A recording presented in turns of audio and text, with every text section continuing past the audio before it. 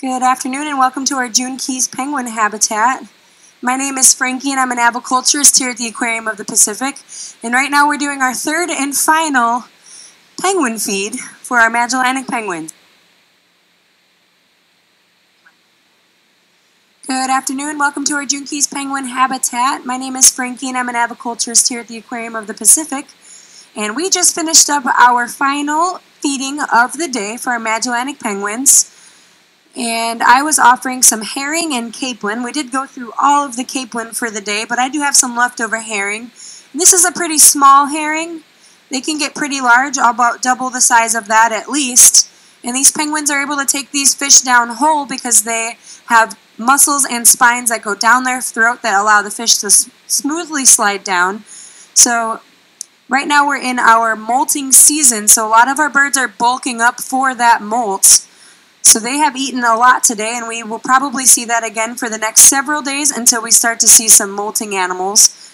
And they do really get pretty large once they bulk up. If you can see Gats sitting over there, kind of alone on that rock, he's really large, and we think he's going to start molting very soon. And the reason that they do molt is so that they are able to sustain energy while they are on land. Molting is replacing all of their feathers, which then takes away all of their waterproofing, and therefore they can't be in the water hunting and catching fish for themselves. So they do bulk up in order to kind of live off of those calories for several weeks, between 5 and 6 weeks, while they gather all of their feathers, make them nice and waterproofed again, and then they can go back in the water and begin their migration period. We do have 23 birds on this habitat, all of which are different and have a little bit of a different personality. And so we are lucky enough to get to know each and every one of them on a pretty individual basis, so it's really easy for us to know if anything abnormal happens. We can catch something immediately and take care of that with our round-the-clock veterinary service. Now if you look behind me, we do have 9 burrows behind me and to the left of me, and each and every one of those are occupied by mating pairs or breeding pairs, and 2 of those burrows are filled with some of our Brazilian rescues. Actually 3 of those burrows. We have 4 Brazilian rescues. 2 of them are together, Kate and Avery, and then Robbie and Roxy are also Brazilian rescues, but they aren't with each other. They have different mates. But the 4 of them, well 6 of them really, occupy 1, 2, 3, the first 3 burrows on this side over here. And they kind of have dominated that space, and we're really grateful for these Brazilian rescues because they are really important to our species survival plan. A species survival plan is what allows zoos and aquariums,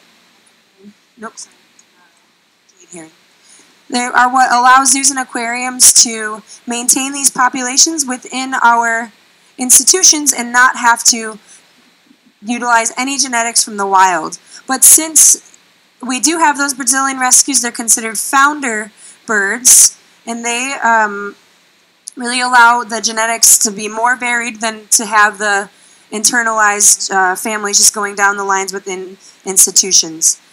Now, why are they Brazilian rescues? They just happened to follow the wrong school of fish too far north about 8 or 9 years ago.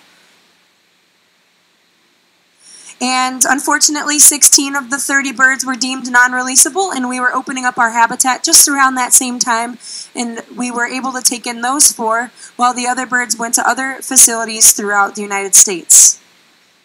Now, I am going to be wrapping up this feed right now, but if you're interested in figuring out which bird you may have connected with recently, we do have signs on both sides of the habitat that will have color-coded tags. Each of the birds has a flipper on either their left or right side, left meaning that it's a female, right meaning that it's a male.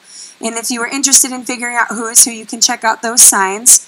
If you do find a bird without a band, that is because it's going to be molting soon. I mentioned earlier that they will bulk up before they molt.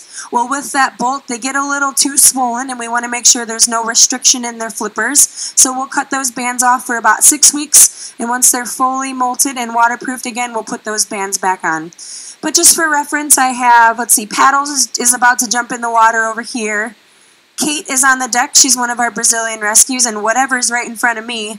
And if you take a look at, let's see, I think you have Wally right in front of you over there, and he's white, blue, orange, the combination of that.